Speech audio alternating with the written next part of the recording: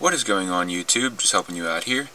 And for today's video, I'll be doing Chapter 5, Problem 6 in the Fundamentals of Physics textbook, 8th edition by Gerald Walker, Halliday, and Resnick. Chapter 5 is all about Force and Motion Part 1, and Problem 6 talks about two forces that are acting on a particular particle, and we are told that we have a constant velocity. We're given the velocity vector and one of the forces that is acting on it, and we are asked to find what the other force is.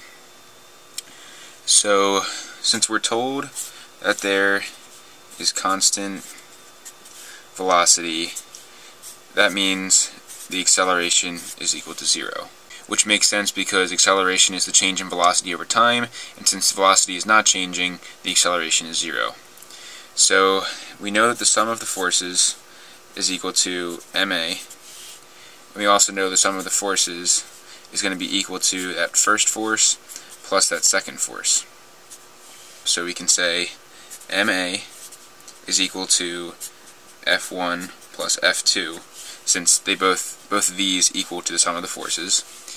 And since ma has a in it and a equals 0, we can say this equals to 0. Which means that if we move this F1 to the other side, we get F2 is equal to negative F1.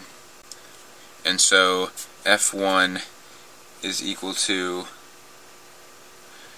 2 newtons I hat plus negative 6 newtons J hat. F2 is just going to be the negative of this. So then F2 is equal to negative 2 newtons I hat plus 6 newtons J hat. So that's it for this problem. If you found this video helpful, please drop a like, leave a comment if you have a question about something I did, or an idea for a future video.